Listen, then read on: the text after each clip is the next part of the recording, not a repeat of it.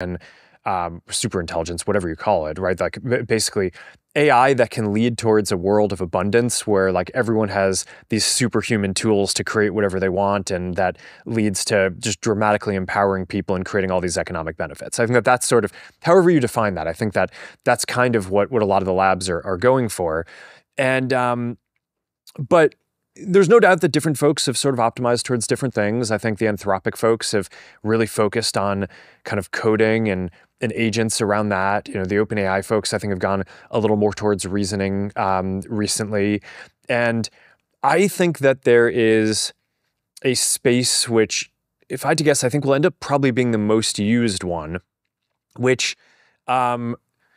is quick, is very natural to interact with, is very natively multimodal, that fits into kind of throughout your day the ways that you want to interact with it.